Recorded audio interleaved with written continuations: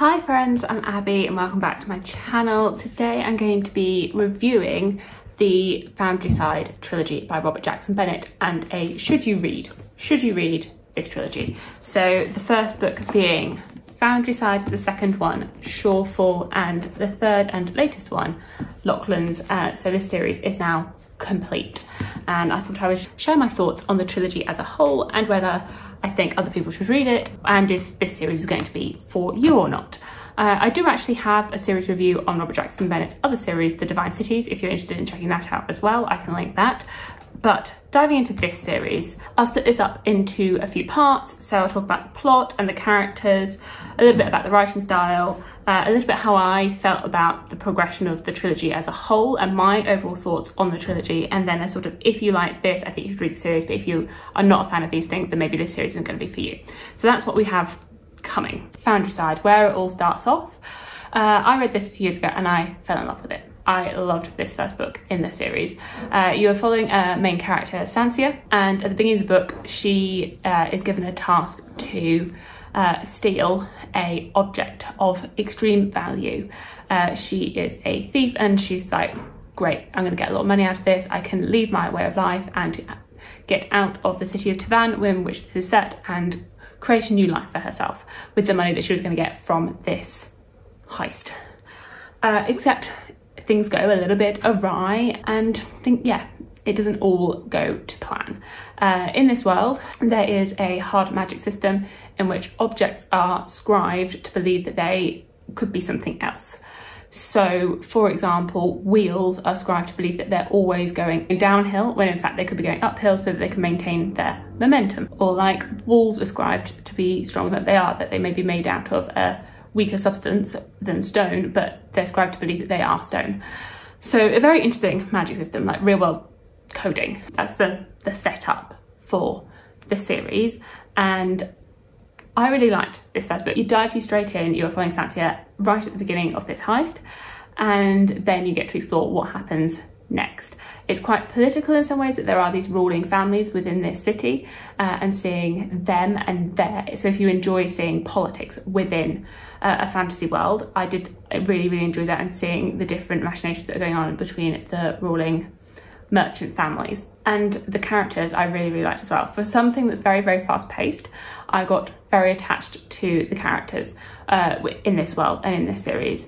That there's Sansia, there's Clef, and the multiple people that they meet and befriend along the way in their journey and adventures. I would say that if you do get attached to characters, then I believe that it's very easy to get attached to these characters. I will say that I do think in all of them, all the books in this trilogy are very fast paced, that they're very action heavy, that there is definitely a lot of action.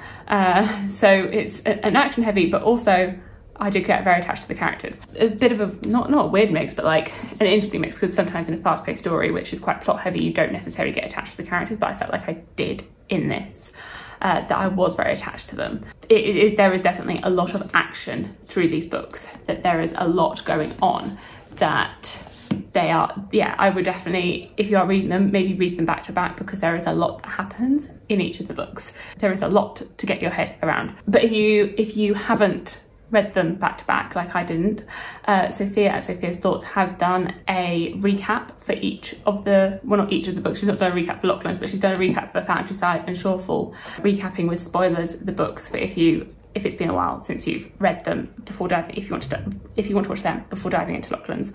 So my thoughts on this, on the progression of this trilogy and how this went. So Foundryside for me was 5 stars. I loved this one. This one I think is my favourite still, like out of the trilogy. I think Foundryside is my favourite. I have read this one twice as opposed to just once for these other two, that this one has had the reread, but I do think this one's my favourite because this is where I fell in love with this world and these characters. And then I did really like Shorefall as well. I will say that there are time gaps between each of the books in the series. So I know that some people like time jumps, some people don't, but there is a time jump. I think it's done well between these two, that I think it was realistic for the progression of the politics within Tavan and seeing how it has grown over time. I think I enjoyed the time jump here and seeing what has developed between the characters. So this one again, I think I preferred Foundryside, but I think I gave this like a 4.5 stars. And then Locklands, I didn't enjoy so much, unfortunately, that for me this one was more like a 3 stars. I do still think that it's a very good series, but it is easily my least favourite within the trilogy, which is really, really unfortunate because I like it when a whole series like it ends on a high, when it sticks the landing, and unfortunately for me this one didn't quite stick the landing for me.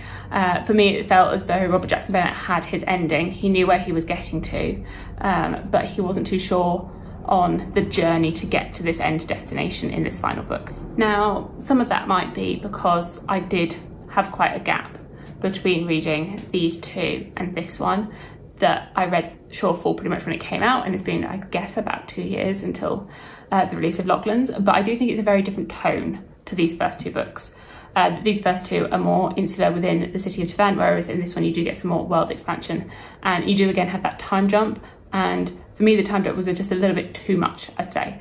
That it was a bit too, made it a little bit unrealistic, that it felt like quite a different story going into this book. And maybe I wasn't quite prepared for that difference in tone in story. Although, like, definitely still the same writing style, and the same characters in some ways, but it was definitely a step away from these two to this one. And I'd say as well, like, it becomes a lot more genre blending in that these ones are definitely more like on the fantasy, whereas it starts to become a little bit more sci-fi in this third and final book. So my ordering of them, with my favourite being Foundryside, then Shorefall, then Locklands, literally in the reading order, although I do think that Shorefall is quite close to Foundryside.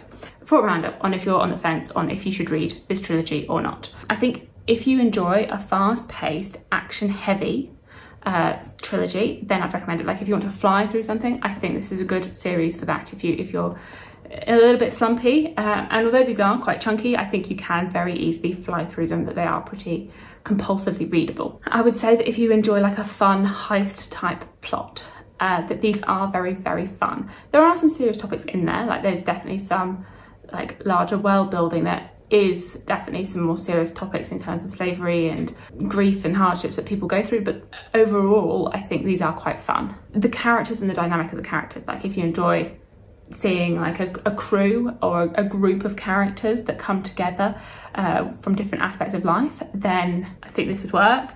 And as well, if you enjoy like a hard magic system, that is very much a big part of the story, that this magic system and the way that the world is built around this magic system is a very big part of this trilogy.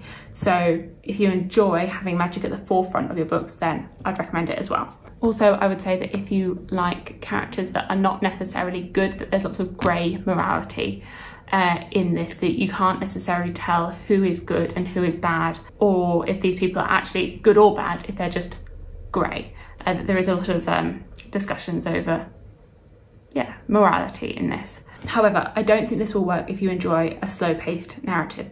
That if you're wanting something slow, methodical, with a large amounts of world building, a lot of this, particularly in these first two books, is focused on this one city in Tavern. So you don't have necessarily a very expansive world. If you are more interested in like world building with loads and loads of different characters all over a world, then that's not going to be this. And it is very, very fast paced. So if you do like a slower narrative, then this I don't think would work for you, because it is very action heavy. That it is go, go, go pretty much from the get-go. And also, if you are not a fan of time jumps, that there are time jumps between each of the books. I do think that between these two it worked. Between Shorefall and Locklands it didn't work so well for me, but I know that some people can be quite funny with time jumps, that they can like them, or some people really hate them, that they'd rather not have them in a trilogy. So depending on how you feel about time jumps, then that can also be a swaying factor on if I think this series would be for you or not. So there are my thoughts and a quick should you read on the Foundryside trilogy by Robert Jackson Bennett. I would say go for it. If it sounds interesting to you, then go for it, particularly because I would say that Foundryside and Shorefall are just amazing books. And I do think that I'm satisfied with the way that it ended, and I'm very happy that I've read this trilogy despite being a little bit disappointed in Locklands as a whole. I would still definitely recommend this trilogy. Like, it wouldn't stop me from recommending it, just because I feel as though the first two books are the stronger of the three. So thank you so much for watching. Let me know if I have persuaded you or if you agree with my opinions on this trilogy, and thank you so much for watching, and I'll see you in my future videos. Bye.